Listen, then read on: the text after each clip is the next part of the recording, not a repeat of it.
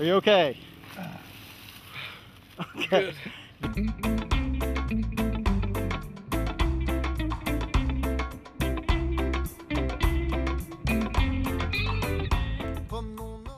The unicycle is commonly seen in circus acts, something for clowns to ride.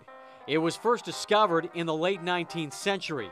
It wasn't ridden by rainbow-haired men in tents, but in fact evolved out of the world's first bicycles that were still works in progress. People discovered it by riding their bikes the wrong way. And in those days, a bike was a penny farthing or ordinary with a huge front wheel and a tiny little back wheel. That was the bike of choice around, I think, around the 1880s, 1890s or so. Anything that stops it too much, it's going to put your center of mass in front of the axle, and then it gets ugly and it's called a header. You know, you're going to fall on your head because the handlebars keep you from escaping. I have ridden one of those penny farthings, and you know how on a regular bike you pull the front and back brake evenly to make sure you don't go over the handlebars? Well, it doesn't work like that on that penny farthing. If you pull them both evenly and it locks up both wheels, you're going to go, I went right over the handlebars. Recovered, okay. Doing a header in the old days was a pretty big deal because the bikes had like 60-inch wheels, and so that's a long way down. So they were kind of dangerous. People speculate that because that front wheel was a big wheel and was a direct drive and no chain, that people were leaning forward and picking up the back wheel off the ground and just riding it around like that. Or they took it apart and rode just the front wheel. So most of the world's early unicycles were probably penny farthings with the back end taken off, which means they didn't have seats, they just had handlebars. As bike technology improved, people started back riding bicycles. However, even today, people still ride unicycles, even though their counterparts have become a more efficient form of transportation and a faster one. I hear a lot of people tell me, oh, you could go faster on a bicycle. Well, yeah, and you could tell a bicyclist they could go faster on a motorcycle.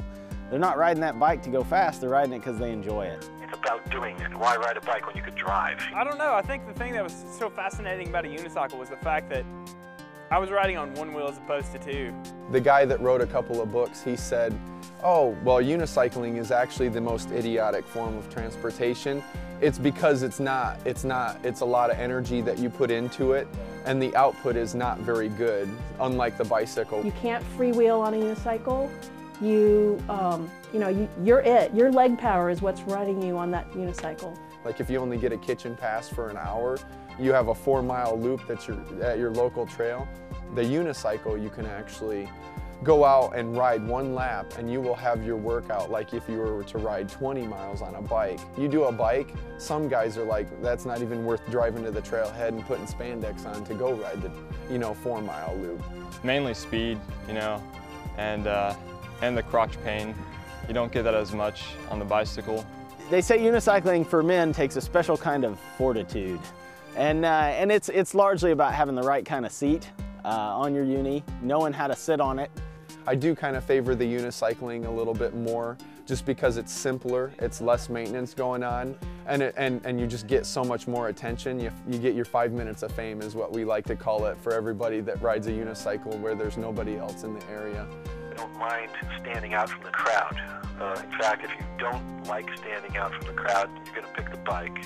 When I was still coming up with the idea of unicycle.com, I mentioned to my father-in-law that I was thinking about selling unicycles online. And of course, I was still working for IBM full-time at that time. And his first question was, well, how many clowns do you know? The funny thing is, we don't sell that often to clowns. I mean, it may be 1% of our total sales. The rest is all just folks like us, just looking for a challenge, something to have a good time. If you meet a guy that can ride a unicycle, one thing you know about them already, they're a person who can fall down 100 times and just keep getting up and trying it. The fact that it's a unicycle, nobody else does it. While the unicyclist is still a rare sight to see, the number of unicycles have multiplied and changed, and with it, so have the ways people ride them. I started riding in 1986, and I had a Schwinn unicycle. Back then, there weren't a lot of good unicycles in the world, not like there are today. And I didn't know there were all these wonderful things you could do with unicycles, and back then, neither did most other people. It was just riding around for clowns. There's a whole new area where a type of riding that people can do, but also the fact is there are more unicycles today available. I think we got over 100 different models. These didn't exist before. When we started out 10 years ago, there were 12. There's so many styles, and so many that are similar to other styles. If you talk to 100 different unicyclists, they could each name 100 different styles that are just blends of the others. One of the oldest and first styles of unicycle riding is called freestyle. This type of riding is designed for audience entertainment, but can involve some of the hardest tricks done on a unicycle. Many of the first freestyle riders showcase their talents in performances. Earliest riders to gain fame outside of the cycling world were entertainers. And so what they essentially did was what we call freestyle now. They did shows with unicycles. You're in a gym, most generally, or on a tennis court or somewhat of a smooth surface. And for lack of a better word for it, it's really ballet on a unicycle. Or if you're familiar with the bike industry and the kids that have the flatland cycles where they walk all over their bike, it's essentially what the unicycle word is. They call it freestyle. Your object is to entertain and do hard tricks. Show us skill, but in a entertainment and audience-based format. It's amazing what freestylers can do. People started to venture out of the gym and off flat surfaces. It was discovered that unicycles could be ridden on rough terrain. The best thing about Muni, or mountain unicycling, is coming out in the open air and enjoying the day. Pretty much just like mountain biking. It's self-explanatory. You just get out in the mountains, you go ride single track trails, double track trails, you're just out in the woods having fun. You're looking 6 feet in front of you all the time because there's either going to be a rock or a ravine or something that you're going to have to deal with. So you've got to make a decision quickly, depending on how fast you're going, on how you're going to deal with it. You fall all the time. Just learning how to ride, even before you try Muni, you're going to fall a lot, and you just have to be okay with it. There's really no way around that, and I'll come home a lot of times with blood running down my leg, but I just feel all the more manly for it. The rider is responsible for their own safety. We want them to wear a helmet and wrist guards at a minimum.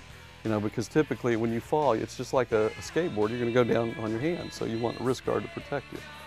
But when you're going off-road, you need more than that. And I always joke that when I get all my gear on, I look like I'm ready for combat because I've got elbow guards and full leg protectors and it's even ankle guards and boots. You can use your imagination more with the unicycle, because if you see a bunch of sticks laying on the ground or rocks and you're like, oh, I wonder if I can hop on that. It might take you an hour to ride that loop of the trail, but if you let your imagination run wild, you'll see a log off the side of the trail. You're like, oh, I want to try ride that log, or try and jump up on it and make sure I can stick it. Where on a bike, you're going so fast you don't even notice the signs marking the trail, let alone anything else. Guys that are mountain biking who really enjoy that, but when they try it on a unicycle, they realize it is a challenge, and it challenges them more, and a lot of them have just gone straight to mountain unicycling. I don't like riding bikes on dirt. In fact, I'm not good at it. The trails that I love riding, the really hard ones, I wouldn't even take a bike on. I'd have to carry it. You're only going a certain speed, so actually unicycles are a lot safer. Bike, you can actually go very fast. They're similar to motorcycles. You can get in over your head real quick and fly over the handlebars, hit trees, that kind of stuff, where with a unicycle you can only go as fast as you can pedal, which usually is no more than 10 miles an hour. So if you crash, we call it an unplanned dismount, or abbreviated UPD, and when you have a UPD, most generally, unless there's a lot of rocks or roots to trip you up, you'll walk right off the cycle like you're stepping off a set of stairs, or going faster, you run off of it like you're running downstairs. Second year, I think that the organization offered a competition for mountain unicycling. And when I first heard about that, I told Amy, these guys are nuts. I really said that. And then the funny thing is, when I got out there, I rode down with Nathan and Bo, and I had the time of my life. I think that's why the growth has been so much in the off-road unicycling now, and it's getting a little bit more mainstream, is the technology's finally catching up to the riding styles. Because when you have a guy that's trying to jump off of a roof of a house and do like a 10-foot drop to flat, that's really hard on the rim, really hard on the cranks, the hub, and just the stresses. Nowadays we have the technology and the resources to sell somebody a cycle that can do that, you know, within $300. Where back in the 80s, they didn't have nothing that could handle, you know, a 5-foot drop unless you wanted to spend $1,500 on a unicycle. If you want to go up a hill, you have to pedal hard. And if you're coming down a hill, the wheel wants to roll right out from under you. So you got to push backwards on the pedal. You're not pushing forwards at all. You're just using your feet to slow down the unicycle. The idea is not, for me, it's not how fast you can go, but how long can you stay in the saddle? You know, because if you can stay on it and then get over the obstacle or around it or through it, you know, sometimes you just power through it.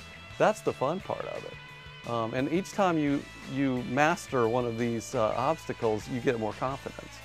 You could get them too confident, but you know, you have to try it, and then that's where you find out what your limits are, and then you start practicing your skills. The more times you fall trying to do something, the greater sense of satisfaction and accomplishment once you finally nail it. I just like the challenge. I mean, you're always coming up on new stuff to try to do, and you know, if you fall, it's no big deal. You just get right back up and try it again until you get it. It's totally worth it once you come tearing down the mountain on a unicycle and you get to the bottom and you say, wow, how many other people in the world could do that?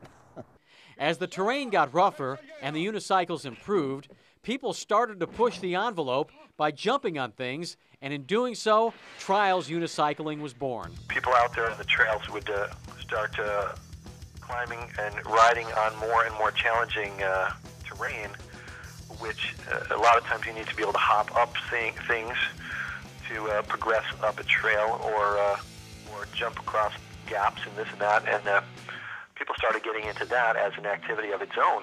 And that's where you hop up on a picnic table, hop on rocks, different obstacles like that. So there's no tricks or technique, or as far as visual technique, no style involved. It's just a matter of getting from A to B without falling off. When you get to where you can jump off a 3-foot platform and not die or not break anything. These things didn't exist before the times that they did because the equipment didn't exist. As unicycles have continued to improve, so have the riders. With skateboarding and trials as an influence, people started to do a whole new style of riding called street. You do some of the session sport of the trials, but you mix in some of the tricks. So they took the trials obstacles and started doing tricks on them or off of them. Like you'll be riding along and you'll see a rock, you'll jump up on the rock, and then as you jump down off of the rock, as soon as you hit the ground, you do a 1-foot where you're pedaling with 1 foot and your other foot's on the frame. These guys have used a skateboard as kind of a jumping off point and invented all kinds of new tricks. One of the basic moves is a crank flip. That's where you jump up in the air and the wheel spins under, you know, you give the pedals a push and take your feet off, and the wheel flips around once or twice or whatever, and you land with your feet back on the pedals. Taking an idea from the past, people began riding on large wheels again. In doing so, a commuting touring style came about, and with it came unicycle races. It's just like the bike world, it's kind of commuting, touring, and long distance is kind of slammed together. You ride on a very large wheel. Larger wheels go faster. The size of the wheel is the gear size. So if you want to go faster over long distance, like touring on the road or right across the country, the biggest size they make is a 36-inch wheel. So that can make you average anywhere between 9 miles an hour to about 14, 15 miles an hour. There's a competition every 2 years called Ride the Lobster. It was not thought up by unicyclists, oddly enough. It was thought up by marketing and tourist promoters in Nova Scotia, Canada, an area that does not have any kind of big unicycle community. It was pretty much the first of its kind. The ride had 35 teams. There were 4 on each team. 3 of them were riders, and 1 was a support person. People traveled worldwide. There was people from, you know, Korea, China, New Zealand, the UK, the US, and there was a lot of people from Canada also. 4 days they were doing it. It was roughly 125 miles a day. 3 riders were doing it. And Nova Scotia is not flat. They had where you could see the terrain, And you could see the hills and what they had to climb, and it was phenomenal what these riders went through. They had GPS tracking us, so you could actually check where we were at physically on the computer. Just what it did for the sport was great to get it out there. We had press, and they had weather conditions they had to deal with. That size, the Tour de France size, and the media coverage and sponsorship and stuff like that, nobody has anything in the works because it took them about 2 to 3 years to actually plan the Ride the Lobster. There's a lot of smaller groups going on rides, like they'll go do a Vietnam ride, and it's usually a smaller group of about 12 people. The Ride the Lobster actually included about 106 people. With all the different styles of riding, there's a need for a wide variety of unicycles. Although these cycles are easy to find now, that was not the case 10 years ago. A lot of times back then, and even today, people will ask me, hey, that's a cool thing, where do you get a unicycle? And so I heard it so often that I started thinking, you know, maybe we should consider selling this. And Amazon had just, you know, made a big splash with their books. And I thought, you know, maybe we could try this thing on the internet. We started in our house. John was originally going to make it just a little informational website. It wasn't going to be a company. We didn't start off saying, hey, you know, let's start a business plan and have it all set. You go live and you know, you're sitting around, okay, let's see what's going to happen. Nothing happened for 11 days. And then finally we got an order for not a unicycle, but a little device that you attach to your helmet that is a rear view mirror, so you can peek up and see behind you. So it was a $12 sale. I mean, it was nothing, but to us, it could have been $1 million. You know, because all of a sudden we realized it works. The process works. As it took over our household, which it did, it took over our basement, my son's room, the kitchen. I was managing the property next door. We used their huge garage for storage. I mean, when you've got an 18-wheeler coming down your road, unloading product, and you're directing traffic around this truck, it's pretty funny. We knew it was time to find a place. At first, I didn't think we'd make a living at it. My real goal at first was just to get cycles at a lower cost because, I mean, we were pinching pennies, you know, we were on one income, and my wife wasn't going to take too kindly to me ordering a $500 unicycle every now and then, you know.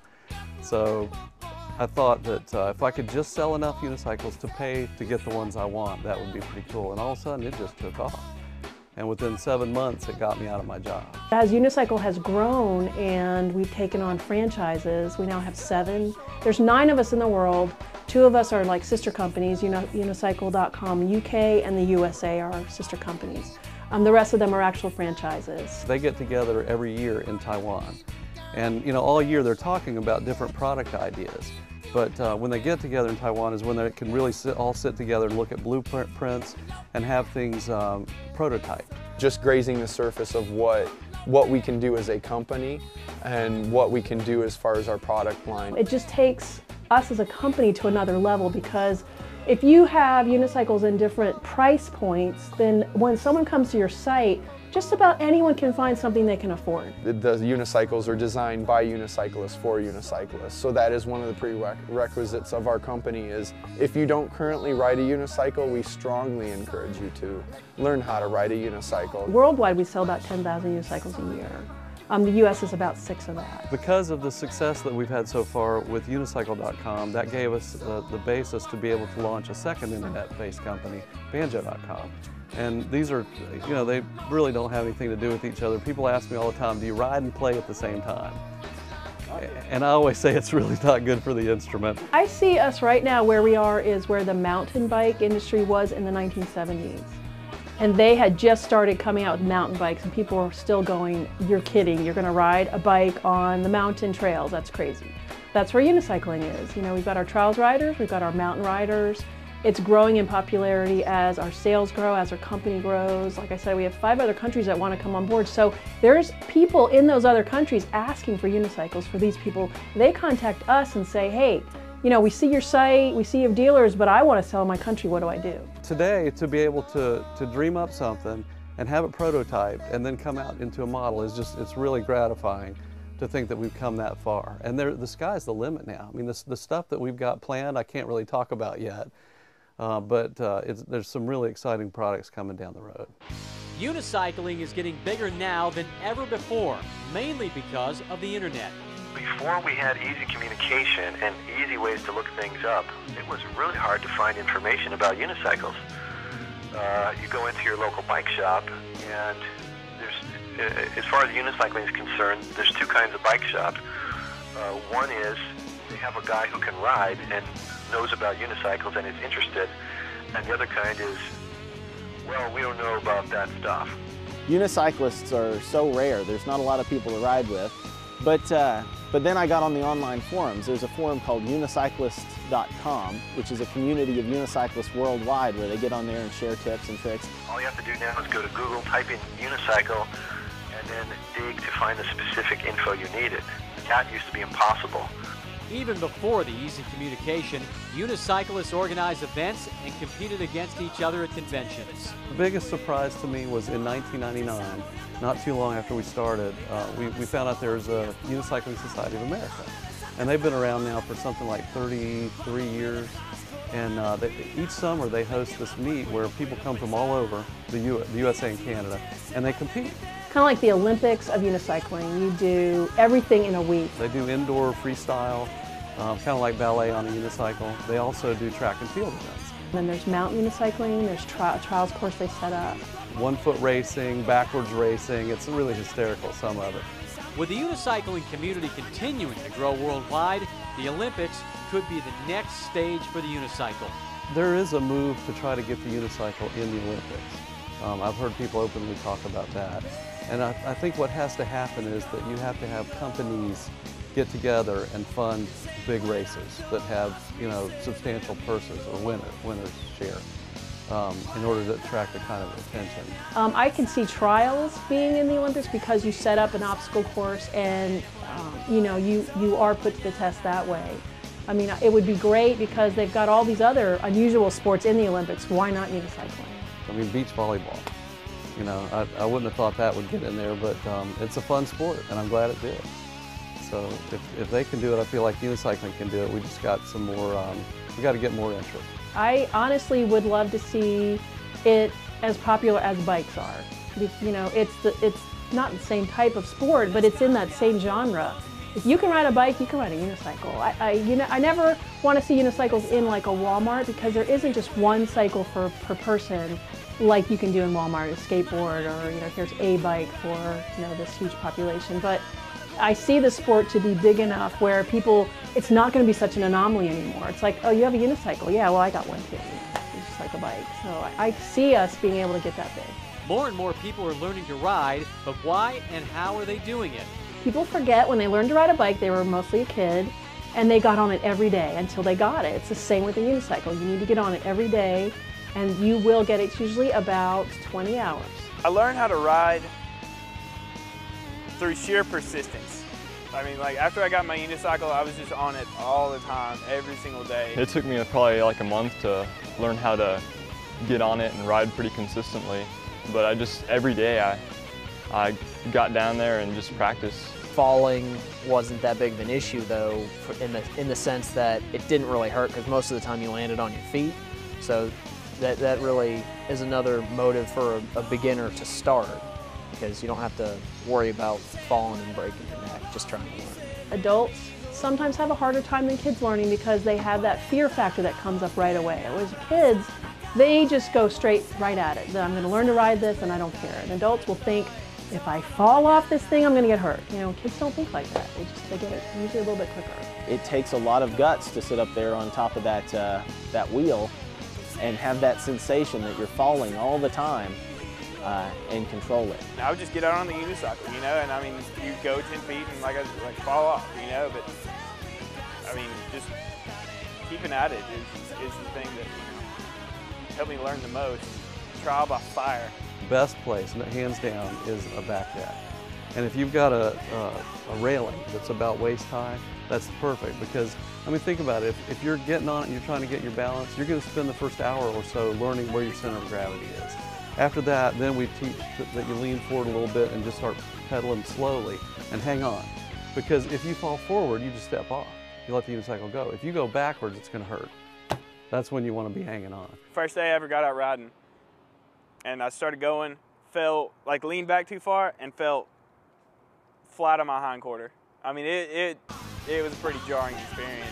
Oh, it was just a matter of just getting on it, just holding on to a wall, getting the feel for it, pushing away a few times, falling a lot more times. I remember the first time I actually got the wheel to go all the way around once without falling off. I was just ecstatic because I had fallen 100 times trying to do that. It just made it feel so much better, such a sense of accomplishment. When you challenge people to ride on a unicycle, or you give them your unicycle and say, hey, give it a try, it's that learning curve that they want to know, and it's almost kind of addictive. Well, it is addictive. I have plenty of cycles to prove that it's addictive. I was so horrible at it at first. I mean, it was terrible. It was awful. Started setting a can, smashed a can on the ground, and I just, every time I got further, I'd set it wherever my last spot was, and eventually, before I knew it, I was going 50 plus feet and just going. I got off when I decided to. And for me, it's extremely fun. I love doing it. You know, I mean, like, I didn't realize that I would love it this much until I actually started. But Lord have mercy. I mean, it's like one of the greatest things you get. I mean, like I said, on a good day, I mean, like, you just go out and ride, and that's the greatest thing you'll ever do in your life.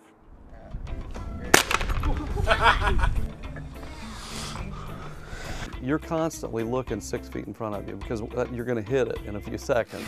So if you hold off on the tape there, if you're going to come up to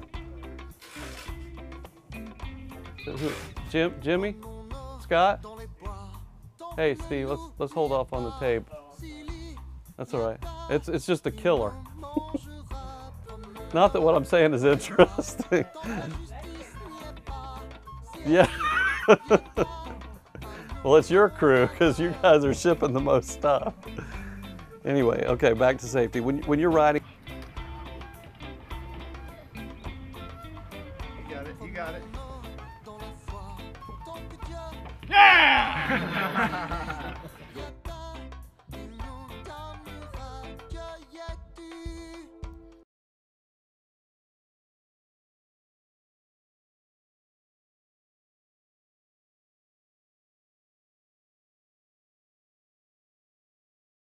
I like to call it for everybody that rides a unicycle where there's nobody else in the area. I don't mind standing out from the crowd. In fact, if you don't like standing out from the crowd, you're going to pick the bike. When I was still coming up with the idea of unicycle.com, I mentioned to my father-in-law that I was thinking about selling unicycles online. And of course, I was still working for IBM full-time at that time. And his first question was, well, how many clowns do you know? The funny thing is, we don't sell that often to clowns. I mean, you know, it may be 1% of our total sales. The rest is all just folks like us, just looking for a challenge, something to have a good time. If you meet a guy that can ride a unicycle, one thing you know about them already, they're a person who can fall down 100 times and just keep getting up and trying it. The fact that it's a unicycle, you know? I mean, like, nobody else does it. While the unicyclist is still a rare sight to see, the number of unicycles have multiplied and changed.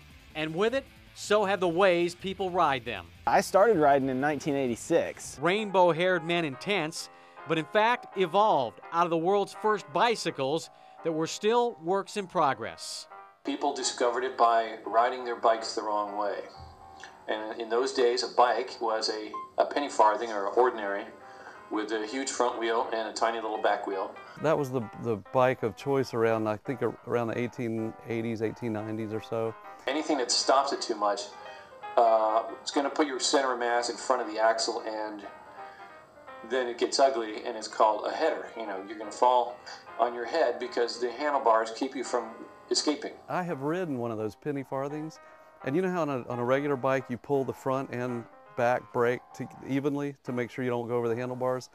Well, it doesn't work like that on that penny farthing. If you pull them both evenly and it locks up both wheels, you're going to go, I went right over the handlebars. Recovered, okay. Doing a header in the old days was a pretty big deal because the bikes had like 60-inch wheels. And so that's a long way down. Actually, the most idiotic form of transportation. It's because it's a lot of energy that you put into it, and the output is not very good, unlike the bicycle. You can't freewheel on a unicycle. You're it. Your leg power is what's running you on that unicycle. Like if you only get a kitchen pass for an hour, you have a 4-mile loop that's at your local trail. The unicycle, you can actually go out and ride 1 lap and you will have your workout like if you were to ride 20 miles on a bike. You do a bike, some guys are like, that's not even worth driving to the trailhead and putting spandex on to go ride the, 4-mile loop. Mainly speed, and the crotch pain. You don't get that as much on the bicycle. They say unicycling for men takes a special kind of fortitude. And it's largely about having the right kind of seat on your uni, knowing how to sit on it. I do kind of favor the unicycling a little bit more just because it's simpler, it's less maintenance going on, and you just get so much more attention. You get your 5 minutes of fame is what we like.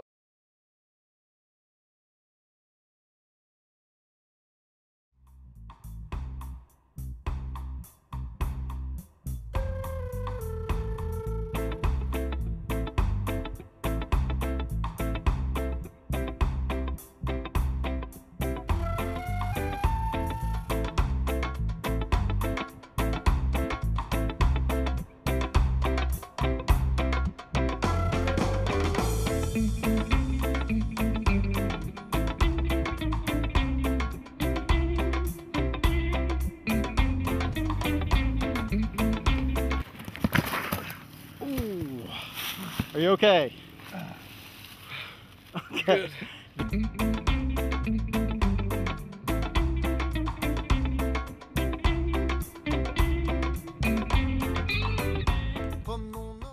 The unicycle is commonly seen in circus acts, something for clowns to ride.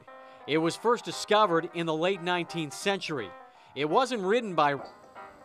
So they were kind of dangerous. People speculate that because that front wheel was a big wheel and was a direct drive and no chain, that people were leaning forward and picking up the back wheel off the ground and just riding it around like that. Or they took it apart and rode just the front wheel.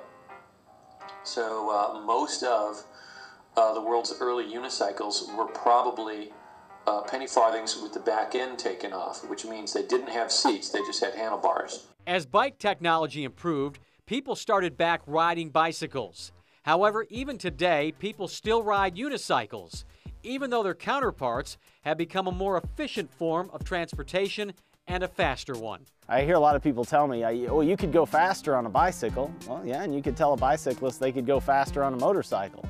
They're not riding that bike to go fast, they're riding it because they enjoy it. It's about doing it. Why ride a bike when you could drive? I don't know. I think the thing that was so fascinating about a unicycle was the fact that I was riding on 1 wheel as opposed to 2. The guy that wrote a couple of books, he said, oh, well, unicycling is actually